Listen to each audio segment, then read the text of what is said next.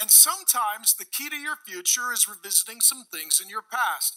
And sometimes the key to your future is revisiting some things from your past.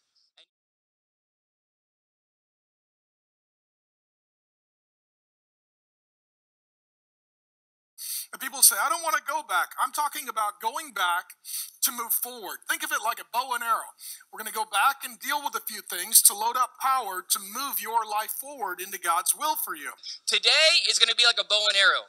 We're going to go back to deal with some pain undealt with so we can go forward with more power and more wisdom and more momentum towards God's plan for your life. Exactly in the sight of God. What is happening? Why is it happening? And Lord, how do you want me to respond? And the questions that we were trying to answer were, what is happening? Why is it happening? And how will I respond to what is happening? What, why, and how? If you live on planet Earth, at some point, life will break you. Life is hard, amen? It's so bad, nobody gets out alive. That's how bad life is. Since we live on planet Earth, at some point, life circumstances will do its best to break you. Life is difficult. I do not know how people do life without Jesus. Life is hard.